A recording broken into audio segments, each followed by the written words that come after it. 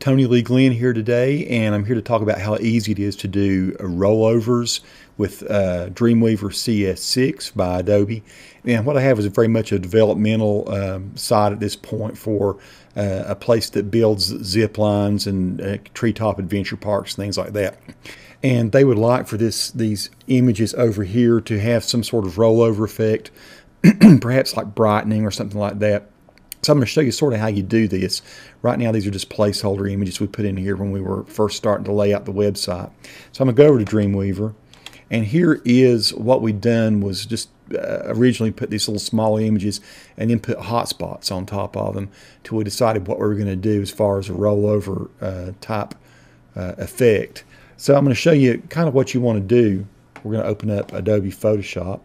I'm going to open one of the images. I know I've got one called Zip Lines here, so let's open Zip, Z-I-P, Zip Lines button. And so what I've got this Zip Lines button here. It's only a 1-inch image. I'm going to zoom in on it. You can see it's very kind of pixelated and everything, but at 1 inch it's not too bad. And what we're going to do, we're going to brighten this. I'm going to say image, adjust brightness, contrast. I'm going to pull the brightness up a bit there and say OK. Then we'll do File, Save for Web, and we're going to save that as buttons-2 and close this up and not save it. So what I did do already, if I were to pull up the folder that it's in, let's do that. Let's see. Here are the JPEG images.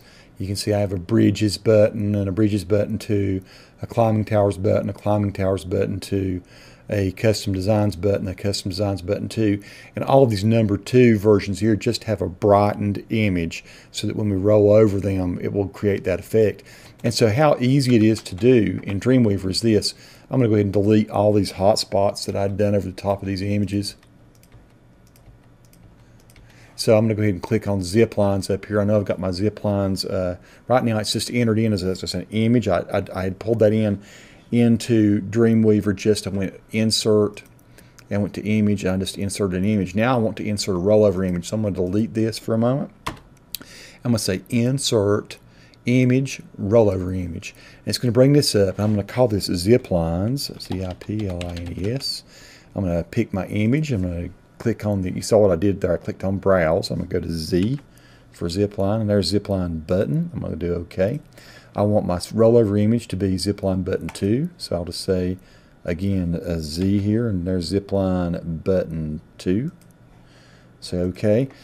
We want to give it alternate text so it can be search engine and W3C compliant. So I'm going to say ziplines link, Z-I-P-L-I-N-E-S L-I-N-K, and I'm going to make it go to the ziplines page. So I'm going to go Z again, and there's ziplines.html. I'll say OK. And now I have everything set up. I say OK. And now I have a rollover image here. Now we can sample that here just in a second. I'll hit save. And let's look at it a live view here. Now when I roll over this, see, I have the little glow that is added to it. Now these other ones don't, because I have to go in here and individually do it for each one of these. So I will go ahead and do another one here just so you get the hang of it. Let's go out of live view and back into the regular view. Again, we're going to get rid of Adventure Park. I'm going to delete that. I'm going to insert image, rollover image. I'm going to call this Adventure Park.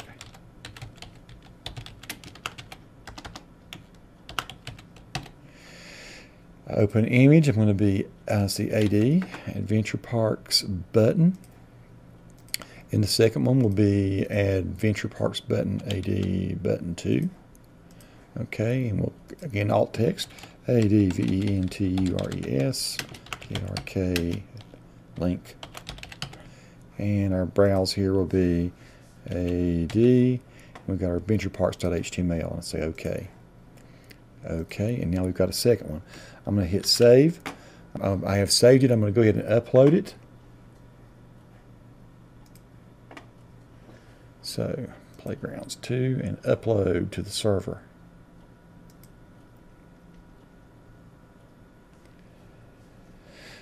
And now if we go to the web and look at this, we'll see that we'll Control F5 it to refresh. And we should see that those two links right there have rollovers on them. And if I go out of this one into the more fully developed one, get rid of this 2 here. This is the actual page right now, and we can see that all of these, I've done these all that way. So now if I go on climbing towers, I should go to a climbing towers page, or zip lines, I should go to a zip lines page, and still have these nice rollovers here. So that's the simplest way that I know of. Again, there are more advanced ways of doing this, but this is a very quick, simple way that you can do nice looking rollovers with any kind of effect that you want to apply to them in Photoshop using Creative Suite 6 Dreamweaver.